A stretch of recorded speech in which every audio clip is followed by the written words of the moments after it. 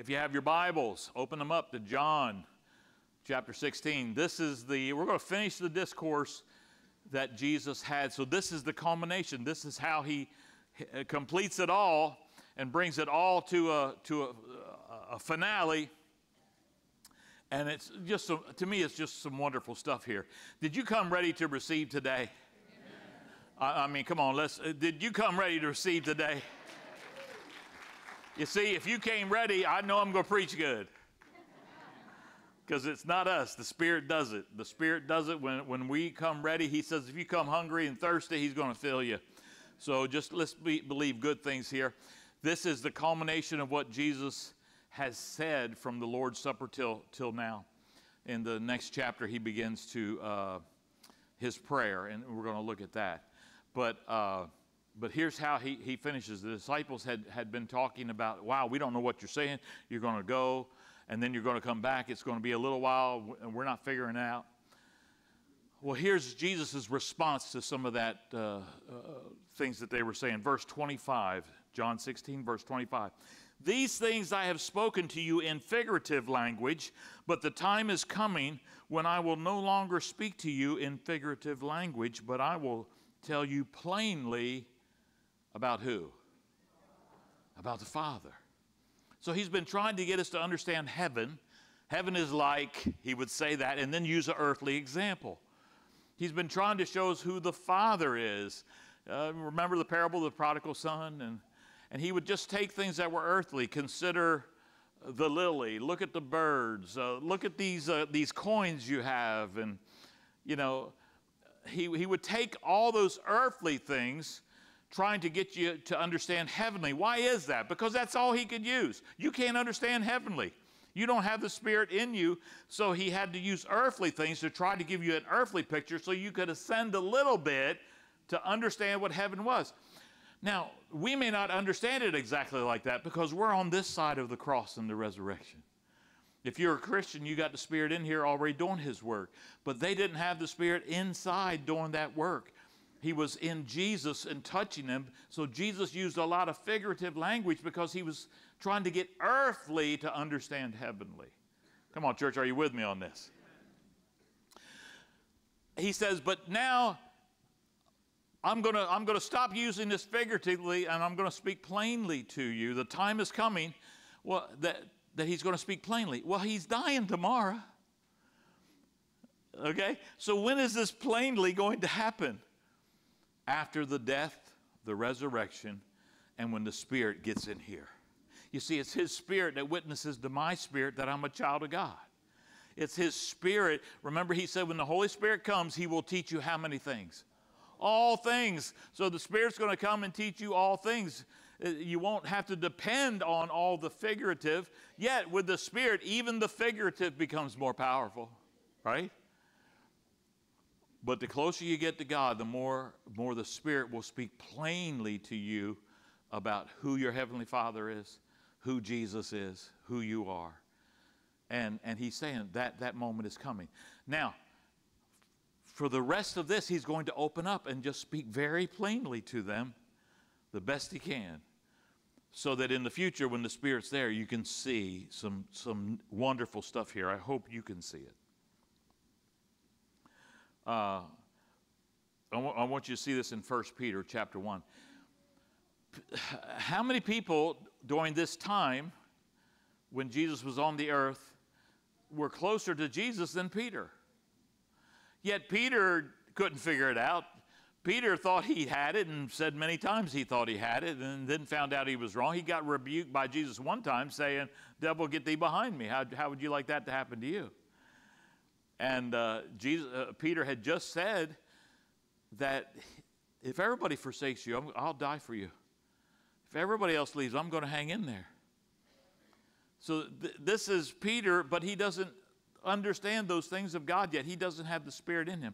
But now, by the time he writes the letter, look at this wonderful thing that he writes. Blessed be the God and Father of our Lord Jesus Christ. So who's he talking about? He's talking about the Father. That's right, God the Father.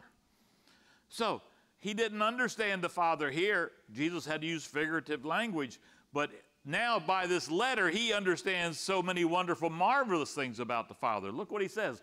Blessed be the God and Father of our Lord Jesus Christ, who according to his abundant mercy has begotten us again to a living hope through the resurrection of Jesus Christ from the dead, to an inheritance incorruptible and undefiled that does not fade away. How many like that?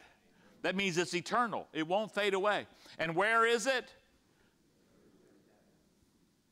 Oh, it's reserved in heaven. You mean I don't have it yet? No, you don't have it yet. It's reserved in heaven. Now, who did this thing about something reserved? It's the Father.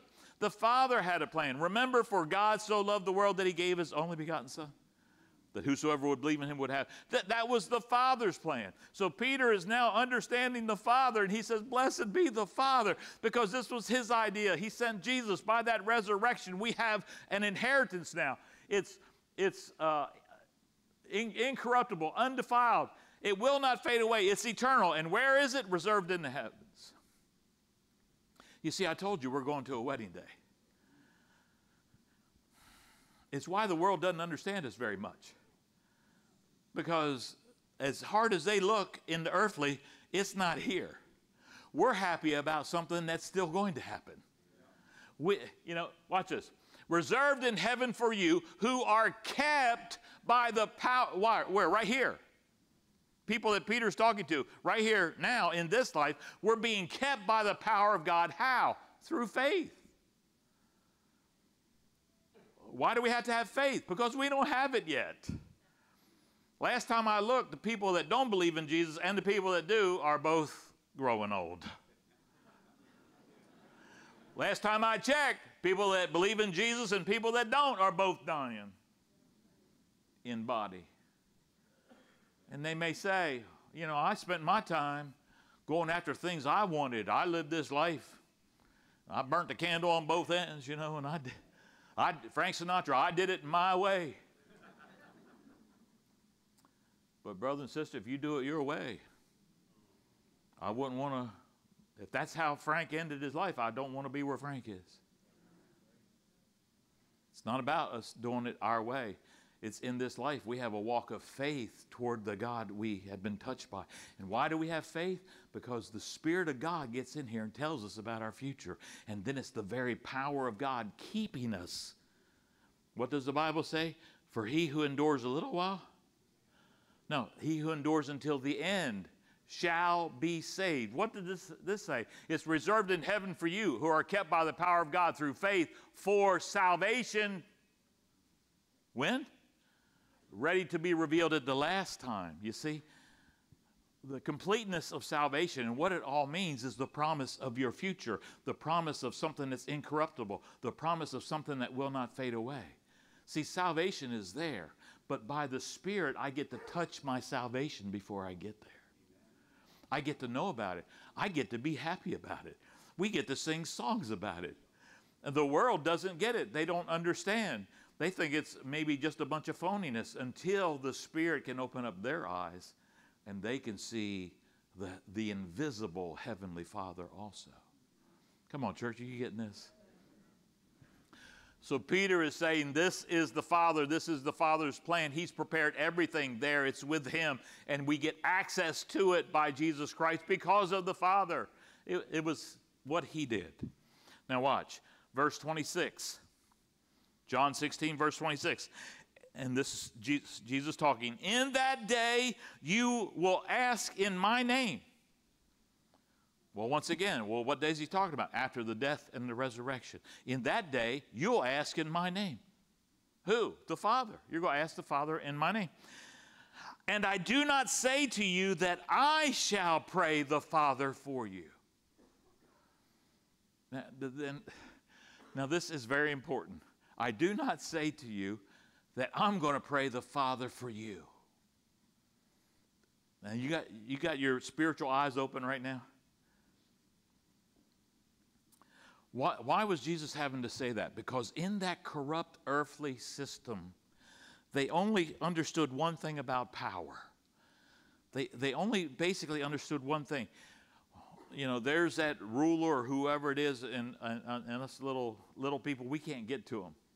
So how do you get to that ruler? You don't go directly to the ruler. You got to go find somebody else that's somehow in line up to the ruler. Are you getting me, church? So therefore, if you want to get to the king, you got to find somebody else who knows the king, because you don't have any right to be there, right? So you're going to find somebody and say, hey, can you help me here? And then you go, okay, and you'll go talk to him, because I can't talk to you. I got to have a go-between. I got to have somebody else that'll do it, because I can't get there, and I can't talk to you, because we're not, so I got to talk to you. Now see, a lot of Christians think in that realm. Matter of fact, that's how we see Jesus. We see Jesus as Jesus. I can't go to him. I'm not worthy at all. So I'm going to go to you, and I'm going to say, and will you please beg him to hear my request? You see, here's how we picture the Father. We see the Father. He's got like little signs that say wrath, and holy anger, and big hammer, and cast you to hell. And we see an angry God.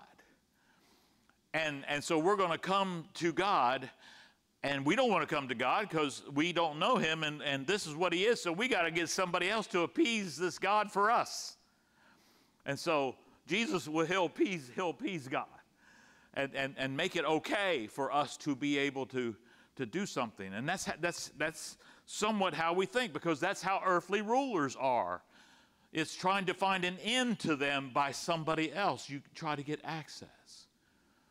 Now, see, that's not God's way. That's not God's picture at all.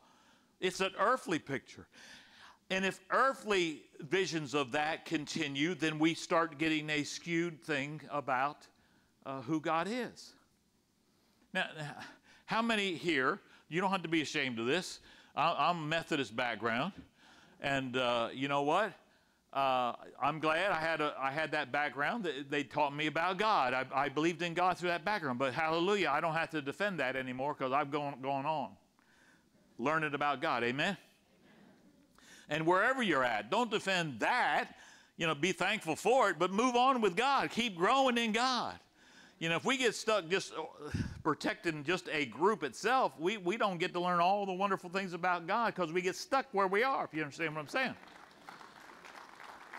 And it doesn't mean you can't be in those groups, but, it's like Crossroad. If you get stuck with Crossroad, you're going to be limited. You need to be at Crossroad and be free to go to God, if you understand what I'm saying. How many here have a Catholic background? All right, Catholic background. Listen, what I'm about ready to say is not Catholic bashing. There are believers and people going after God in the Catholic Church. Amen? There are. But we've all got to grow. We've all got to learn. We've all got to keep growing in God. So I'm just telling you something that Jesus addressed here. He said, you will pray in my name, but I am not telling you I'm going to be praying for you. I'm not going to be doing it for you. And if you understand that, it fixes a whole lot of things, because it deals with the earthly. So we use influence peddling in a sense. It's like, I can't get to Holy Father, so I'll go to the Son. And get the Son to appease him for me, and maybe I can get stuff by backwards dealing, if you understand. Here's the problem. Because if that's the earthly corrupt system I'm going to use, then I can't help it. It's going to keep on corrupting. In other words, if it's wrong, it's just going to continue to be wrong, and it's even going to get worse than that. Because here's what's happened. Well, if I'm not unworthy to talk to you, well, then in the end, guess what? That same corrupt system is going to say, I'm unworthy to talk to you too, because you're the Son of God. Do you understand? So I can't talk to you either. So guess what? Now I got to find another go-between. I got to find another person to access. And what happened? The mother of Mary became the access to the Son. So in that thinking, somebody else is in. So now I'll go to Mary, pray to Mary. Mary, can you influence the Son? I'm not worthy to get to the Father, and now I prove myself I can't even get to the Son. So Mary, will you go and intercede for me? Can you convince the Son so the Son will be appeased, so the Son will go to the Father, so the Father will be appeased? But here's the problem with that. The system will keep corrupting its own self. So guess what? When the Pope declared Mary to be immaculate, then guess what? I'm not worthy to talk to her directly either. Come on, church, are you getting this? So now I can't go to the Father, so I got to find somebody else to the Son, but you're the Son of God. I can't go to that. And here's Mary. But now Mary's immaculate. I can't go to her either, so I'll go to Joseph. I'll go to the next saint. Come on, Catholics, you know what I'm talking about? I'll go to the next saint. And now we got a whole bunch of saints, and now we're praying to those saints. And you know what? If they could give us just another lower one, we could pray to that one. It never stops. Is that what Jesus was trying to show us here? No. He was saying, you don't need any saints. You don't need Mary. You don't even need me. What? In other words, I don't have to convince the Father of anything. It was the Father's idea in the first place. Well, if I don't go to the saints, and I don't go to Mary, and I don't go to the Son, what do? Come boldly to the throne of grace and ask for help in time of need. It is God himself. This was his idea. He wanted you to have a place that you could come boldly and ask for what you need. How did you get to that place? Because Jesus died for you and rose again. Now you are attached to heaven, and he's glad that you are. He's not still mad at you. Don't you know what the cross did? The cross settled it for you. The cross paid the price. Now there's only one thing the Father wants to see when you come and approach him. Do you love his Son? His Son died for you. His Son is your Savior. Do you love him? Because if you love him, oh dear. This is my third time. I'm still getting happy. Look at this. Ephesians chapter 2, verse 4. Let's look at God. But God, or the Father, who is rich in mercy because of his great love. What kind of love? Great love with which he loved us. This great love that he gave us, how did he give it? Through Jesus. Even when we were dead in trespasses, made us alive together with Christ. By grace you are saved. By this great mercy, by this great love. And raised us up together and made us sit together in heavenly places. Where?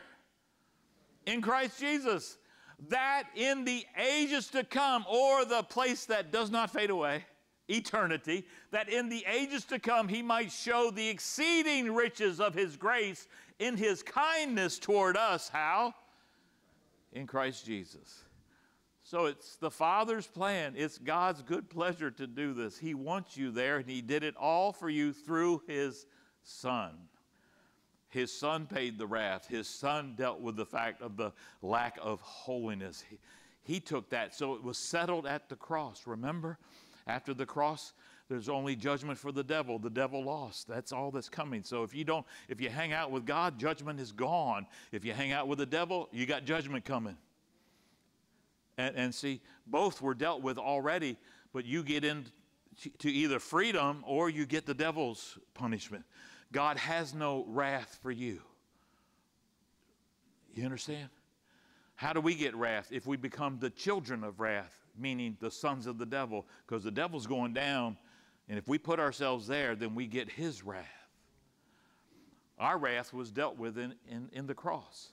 So God has a wonderful plan for us, and we need to discover that. Look at this in 1 John chapter 2, verse 1. Now, Peter and John were the two closest ones to Jesus. So here's what John is saying about this. My little children, these things I write to you so that you may not sin. How many of you know the scriptures were written for you that you would not sin? The all-purpose for you to learn how to live, to be like the one who saved you, to learn how to be like Jesus, to be conformed to his image. The scriptures are written so you won't be a person who says your place is to be a sinner. No, your place is to be righteous, to be like him, to teach you to come out of sin, not to go into it. All right? So, my little children, I write this so you will not sin. And if anyone sins, we have an advocate with the Father, Jesus Christ the righteous. Now, there's somebody with the Father that he calls the advocate. We have the advocate, Jesus Christ the righteous. So if we mess up, now you have to understand this. He's talking about sin that happens, but you're not leaving Jesus. Do you understand? In other words, your heart hasn't turned against God, but you sinned, you messed up, you got angry, you did whatever, you fell back, you know. But you can come to him. The chapter before, he said, if you confess your sins, he's faithful and just to forgive you of all unrighteousness. Meaning, he wants you to have the plan. But here it says, if anyone sins, we have an advocate with the Father, Jesus Christ the righteous. Well, why is that important? Because look what he says. And he himself is the propitiation, or the what? Substitution for your sin. How? On the cross. So on the cross, he took your sin. You need to remember that. He's already died for the sin. The sin issue's settled. He is the substitution for our sins, and not for ours only, but for the whole world.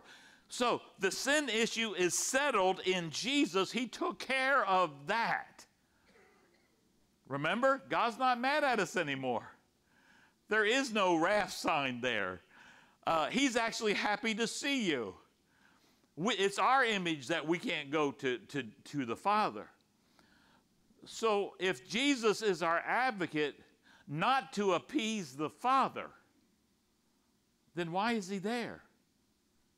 It's not to appease the Father, it's to encourage you to come to the Father. See, Jesus is our cheerleader who says, come on, get there.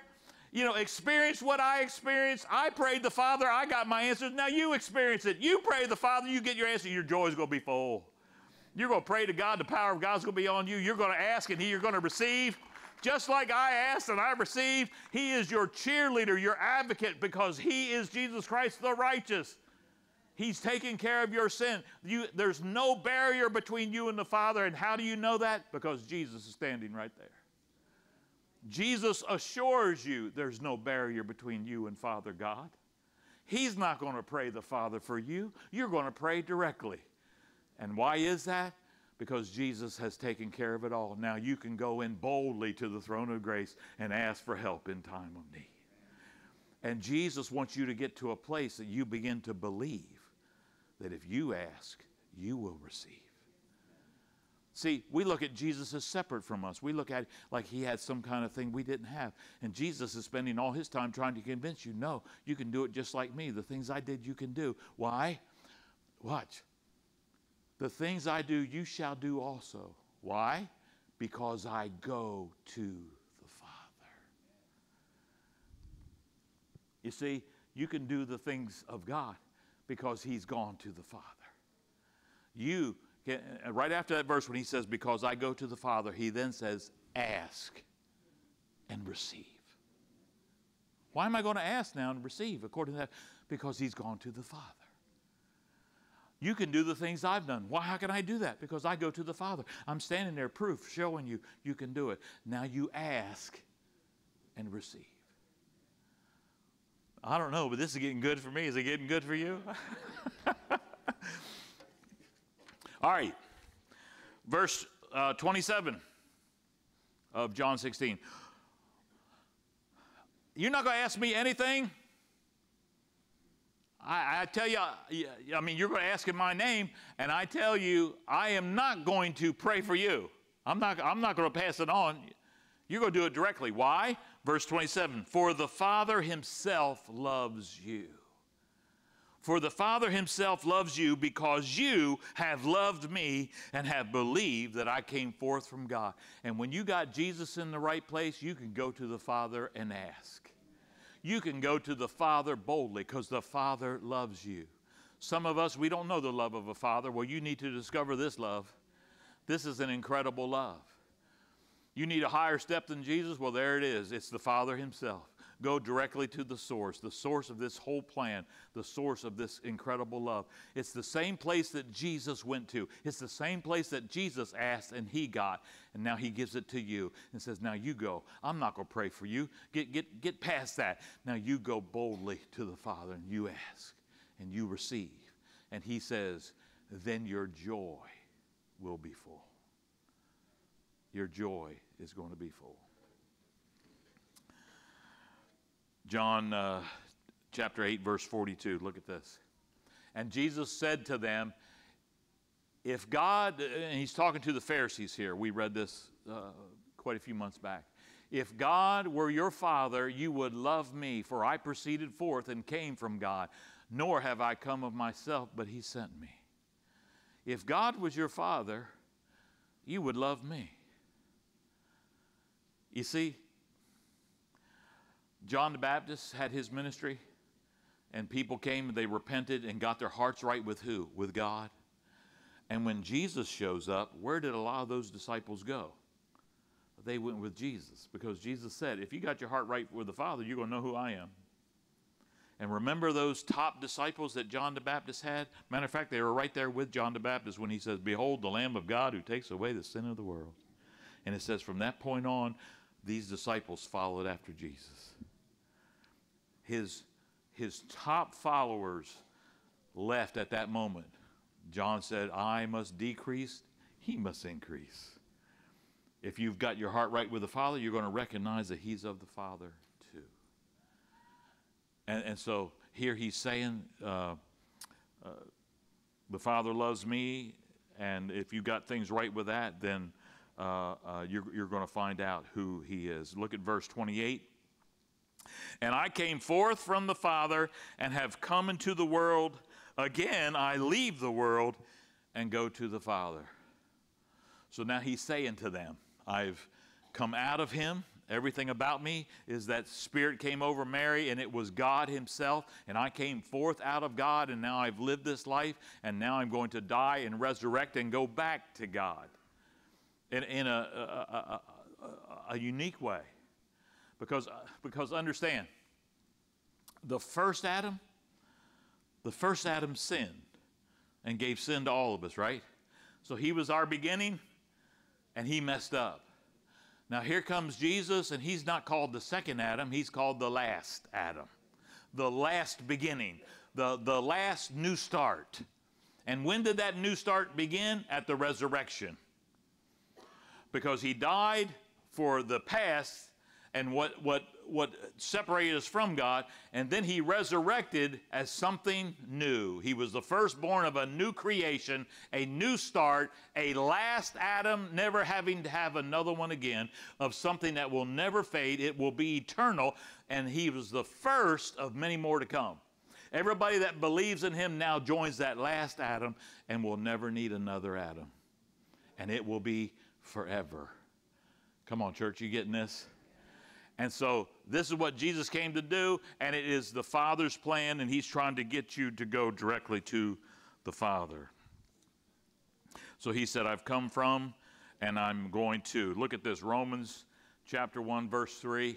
Concerning his Son, Jesus Christ our Lord, who was born of the seed of David according to the flesh. So when he was born of Mary, he was in the prophesied bloodline. He was Mary was of David's lineage, and now Jesus was through Mary.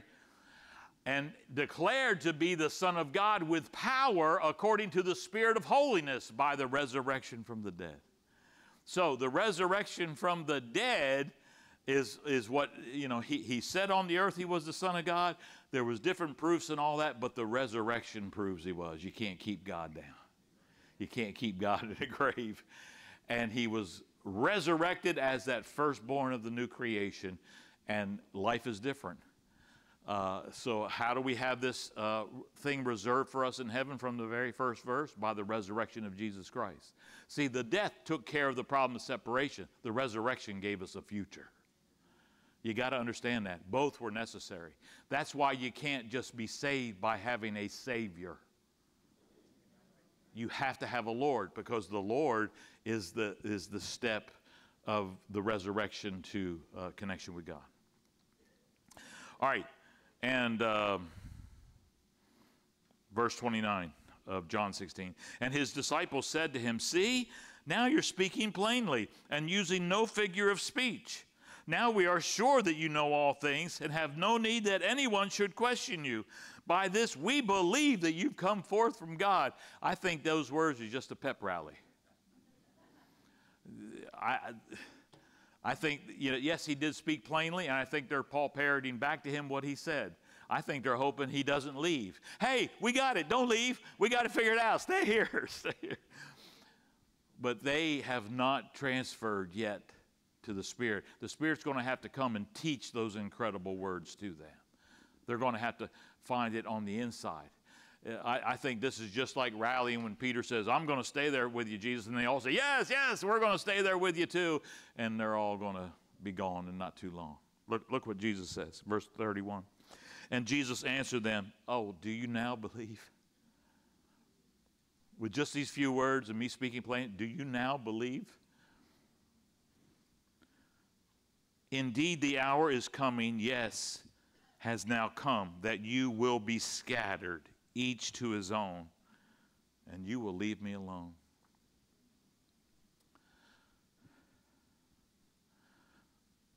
Do you now believe, he said? Do you now believe? Look what he compared it to.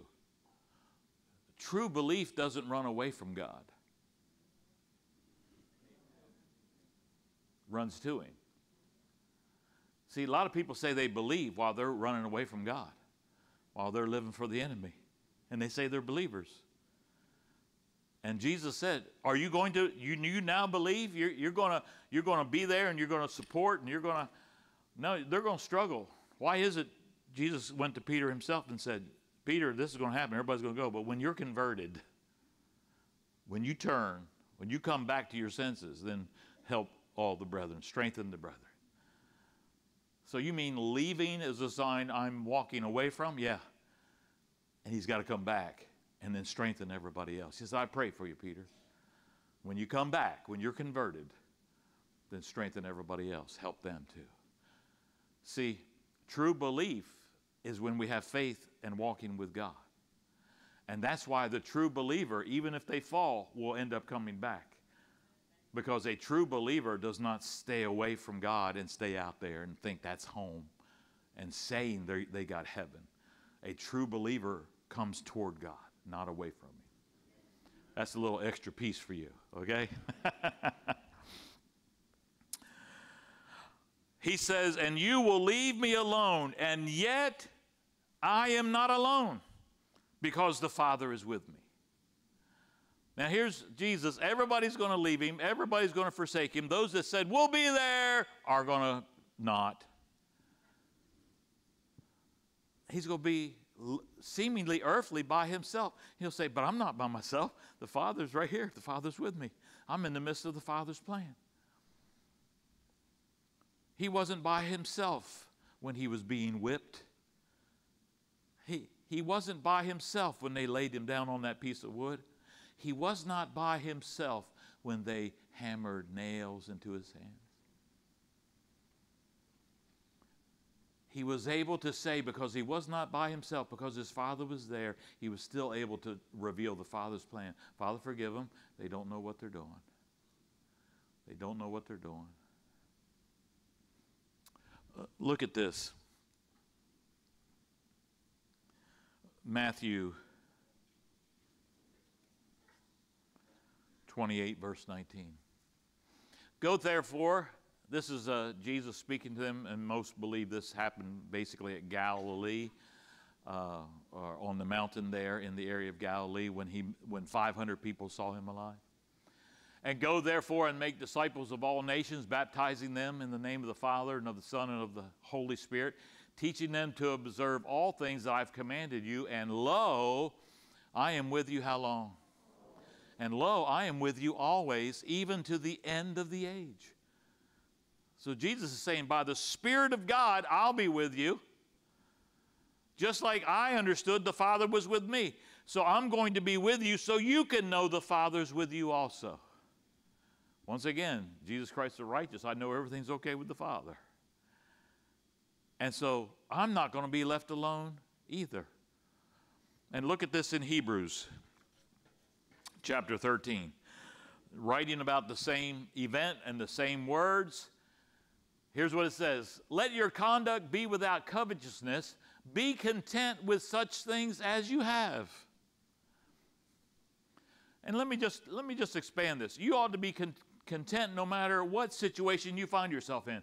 Paul said, I'm content, whether I abound or whether I'm abased, meaning whether I got a lot, whether I don't have anything. You know, he's content, whether I'm in a place of hardship or whether things are going well right now.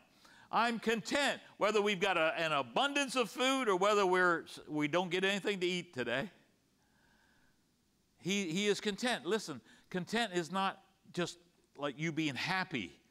Content is that peace of God that is there, knowing that God knows exactly where you're at, knowing that God's in the midst of your hardship.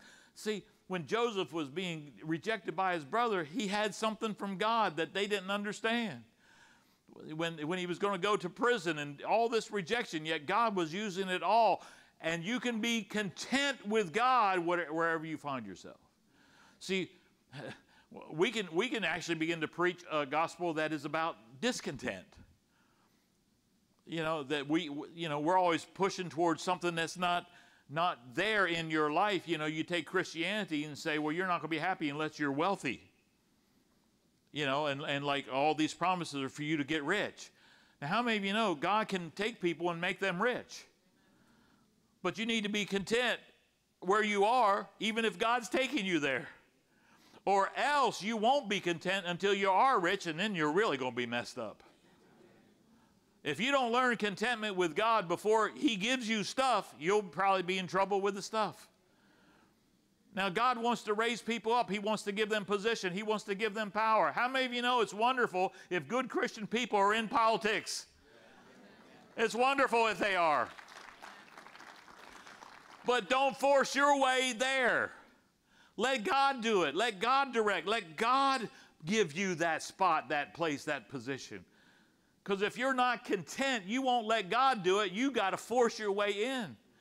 And my dear, that's when you get messes. That's when Abraham gets an Ishmael. That's when we don't get all that God has. So he's telling you, be content. How you find yourself. Why? For he himself has said, I will never leave you nor forsake you. So we may boldly say, the Lord is my helper. I will not fear. What can man do to me? Well, here's what man can do to you. He can kill you. People could kill you. And you know what? That's what can they do to me? Because they can kill you, they can't steal the promise. They can kill you, they can't take your future. Your future is set. It's reserved in heaven. It will not fade away. It doesn't matter what anybody does to you. And therefore, whatever your situation is, you ought to learn to be content. Your contentment is not based on your present situation. It's based on the promise of God. Come on, church. Are you hearing me? Why are you content? You're not doing well. Man, are you talking to, you don't know what I got. You know, I got it in here. I am blessed. I am on my way to something good. You know, we can look at the structure and world and we say, it's unfair. Bill Gates has all this stuff. Well, Bill Gates, just wait till I get to heaven and see what I got. Yours is going to fade away. Mine's staying forever. You're going to lose it all. It'll be spread out, whatever, and all the things that do. But if we are with God, if we hang into what he has loved us enough to have something for us that is reserved and it will be there forever. Therefore, in this life, I begin to learn what Jesus learned. I can be content wherever I am. Every need was met. He prayed and it was there. God gave abundance. He did the work of God and God provided. And now, guess what? It's told us the same way. He will meet every need according to his riches in Christ Jesus. Amen? Every need's going to be met. So, verse 33, he then says this, these things I have spoken to you, that in me you may have peace. So he's wrapping this whole conversation up, all these things that he said. And now he's saying, I've said all these things to you so that you can have peace. Peace. Once again, not the world's peace. You know what the world's peace is, you know. How about this one? Turn that thing off. I want some peace and quiet, you know. I want peace. Lack of war we call peace. That's the world's thing. This peace is something that's on the inside. When the Holy Spirit comes, he's called the Spirit of peace. Spirit of peace. So it's that security that Jesus puts in here. Look at this, John 14:27. Peace I leave with you, my peace I give to you, not as the world gives do I give to you. This peace is not of anything the world has. This peace is heavenly. It is of the Spirit of God himself. When you know what God has said, when you know what God has promised, and if you love the Son, you have a peace that passes all understanding. Let not your heart be troubled, neither let it be afraid. So, don't be troubled. Why? Because I have peace. Yeah, but look at this situation. Don't be troubled. Have peace. But you don't know how bad it is. Don't be troubled. Don't be afraid. Have peace. Yes, but Jesus, were you in there when the doctor said to me what he said? Don't be troubled. Have this peace. You see, what can man do to you? It's not based on anything about this world. It's based on the promises of heaven. Look what he says, where he finishes verse 33. In the world you will have tribulation. That does not say, in the world you might have tribulation. There's no might about it. You're going to have tribulation. It's going to come. It's going to happen naturally, especially if you're a believer, because the world doesn't like Jesus. But I'm telling you, in the world, in this earthly way, it's going to happen. Anybody getting older out there? Woo, man, this getting older stuff just starts happening. It's like, well, Lord, I mean, they got a whole proverb about it. Ecclesiastes wrote about it. You know, there's all this stuff about the delights of getting old, you know, meaning the trouble, the tribulation, just in getting old. How many of you know we can be content wherever we find ourselves? The great thing about this place that doesn't fade away, that is reserved, we're going to be the best that we are. I don't care. You can look at those old pictures. The best you ever were, it's going to be better there. You know, thank God. Now you got hope when you look in the mirror, right? We're going to be the best that we are. Good grief, we're going to have hair there. We are. We're going to have hair.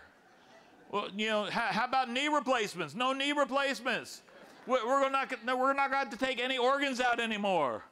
It's going to be perfect. Nothing's going to stop. Nothing's going to fade away. It's going to be, wow. No acid reflux. Bye-bye Tums. I mean, this is heaven. This is glory. In the world, you're going to have tribulation. I mean, that's the stuff that comes even if people aren't mad at me today. That stuff's going to happen. But a lot of us, we're afraid to get old. We're afraid to get old. We fight it tooth and nail. In the world, you're going to have tribulation. But be of good cheer.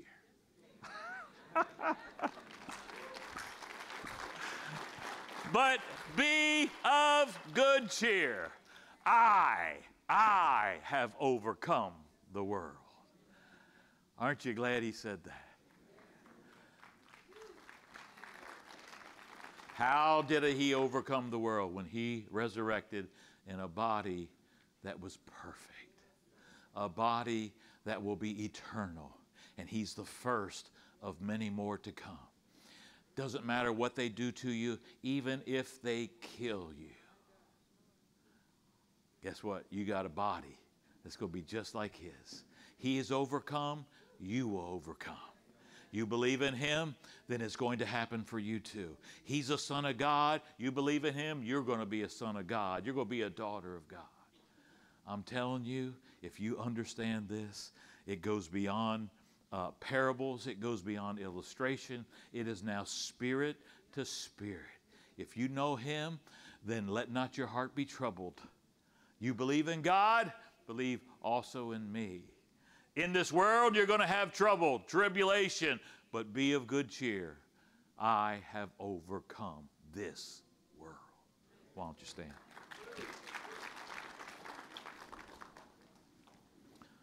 Woo, amen.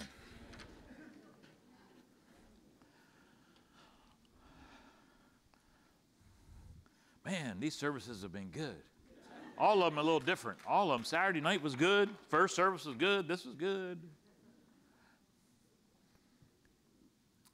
But if you're here and the Spirit has opened up your eyes to your need for Christ, thank God He did. The Spirit will show you who Jesus is, and you'll find out whether you really know Him or not. You'll find out if you've just been serving Him by showing up to a building or because your mama or your daddy said so. He'll open up your eyes to your need of a Savior. Open up your eyes to your need of a Lord. If you've been in charge of your life and He hasn't, then you don't know Him yet. He said, if you'll die to yourself, if you'll give up your life, you're going to find your life. If you'll let me be in charge, your whole life will be changed. If God's opened up your eyes to that and you know God's calling you, drawing you in, then brother, sister, I'll lead you in a prayer right now. And your brothers and sisters that are here that already understand it, they've been there, they're going to be happy for you and they will support you in the prayer. But you have to be bold. You have to confess Christ here and say, it's me, Pastor Rick. I need this prayer. I need to give my life to Jesus. So brother, sister, if that's you, then boldly raise that hand and we'll say this prayer with you, giving your heart, your life to God so you can understand this right now. Anybody here right now? Brother? Amen, brother. I see the hand. Amen. Anybody else? Don't want to miss anybody. We got one here. You got one over here? All right. Brother in the back. Is that a brother? Yeah. Got a brother in the back. Anybody else? Don't want to miss anybody. All right, praise God. Got a brother there in the back. Got a brother over here. You got somebody back there? Is there a hand back there? Is there a hand, sis? Oh, right there. Over here. Amen. That another brother?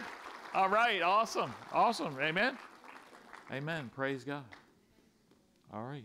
Well, praise. I don't see any other hands. Well, look, God knows why you raised your hand. God knows what He's doing in your heart right now. And you're about ready to go through an incredible event as God begins to open you up and to discover, for you to discover who He is in your life. So let's pray this together. Just pray this in faith, believing. We're all going to say it here together. Thank you, Lord, for this day and the words that I've heard. You have used them to draw me to yourself. So right now, in front of all these witnesses, I receive you, Jesus, as my Lord and my Savior. Come live in me. Thank you for dying for my sin and removing them out of the way. I turn from those sins and choose to live for you. Holy Spirit, come and fill me now and teach me the ways of Jesus, that I might follow after Him all the days of my life. And it's according to your very word that as I do this, I can confess by faith that I am saved.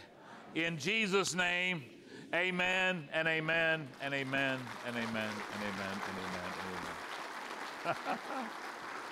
Woo! Yeah. Amen. Amen. All right, now the ushers have given you a packet there, and that packet has helps to get started. But please, as soon as the service is over, come right up here to the front. We want to pray with you. We want to invest in that decision that you've done. If you need a Bible, we want to put one in your hands. But if you don't have a place, if you don't have a home church that you've been fellowshipping in, you got one right now here if you want it. But we all say, welcome to the family. Welcome to the family. Welcome to the family. Amen. All right, church. You know what we got? 7 days before we get back here.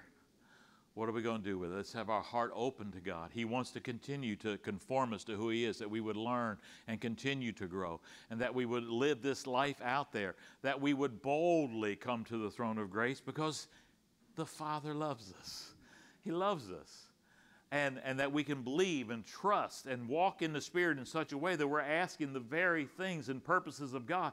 And when we see God answer our prayers, we can be full of His joy, full of His peace, thankful that what we could not do for ourselves, our Heavenly Father purposed from the very beginning through Jesus Christ. Amen. Well, Lord, thank you for the family here. Thank you for your word. Thank you for what you're doing in our lives. Continue to conform us, Lord, and empower us by your Holy Spirit to do the work you've called us to. May people out there be able to hear your voice loudly through the lives we live to your honor and to your glory. May we have the boldness to speak and to share when you give opportunity, and we'll give you glory and credit for everything that happens, Lord, because it was you. It was the Heavenly Father from the very beginning who planned to love us this way. We give you thanks and praise for it in Jesus' name, and everybody said, Amen. Amen.